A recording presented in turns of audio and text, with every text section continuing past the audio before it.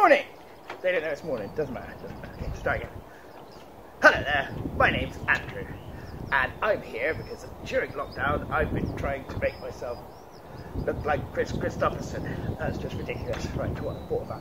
Okay, my name's Andrew, and I bought this van, and I'm going to do it up and turn it into a house.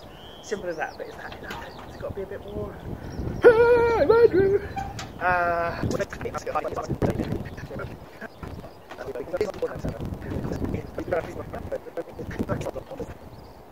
So, I think the real question is this a video diary about me converting this minibus into a house, or a platform for me to spout my philosophies incessantly? Let's find out, shall we? So, I've started off ripping out the floor. There's this sort of linoleum stuff underneath. There's some ply holding those seat runners in position. There's the wheelchair lift. It's got to come out. But one thing I have discovered, the ancillaries are all working, all the internal lights, which is nice. So, which might make things a bit easier when I come to wiring my own lights. So, yay! And then, yay! So here we are, just coming to the end of day one. I've just taken up the plywood here to expose what's underneath. There's a bit of rust there, but that's okay. I'm probably going to, once this is all up, coat everything with some wax oil, get it all nice and rust proof. I've used what I know is a multi-tool in order to just cut that bit out to expose it and investigate. I'm sure there are regional variations as to what this tool is called. You could be watching this anywhere in the world. You could be in Canada or Swindon. So multi-tool is what I know it as. Right, good little saw thing. Bust through all that.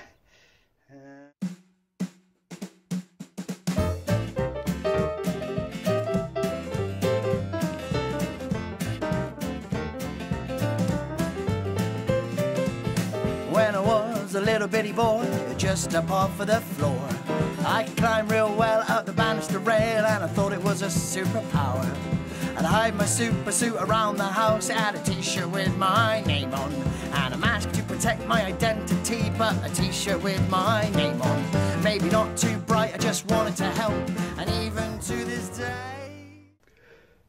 Lots left to do, quite daunting, but there's no need to be afraid. Fear is just excitement without breath. I think that's from, well, I know it from,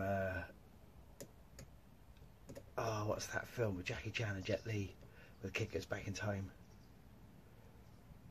Oh, I can't remember. It's also in The Great Gatsby, apparently, I think. Although I've never read it. Anyway, just remember to breathe.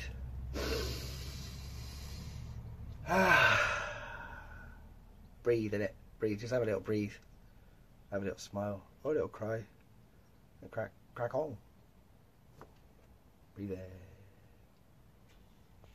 I still feel like a superhero every time I wear a wetsuit, and I feel invincible when I am drunk.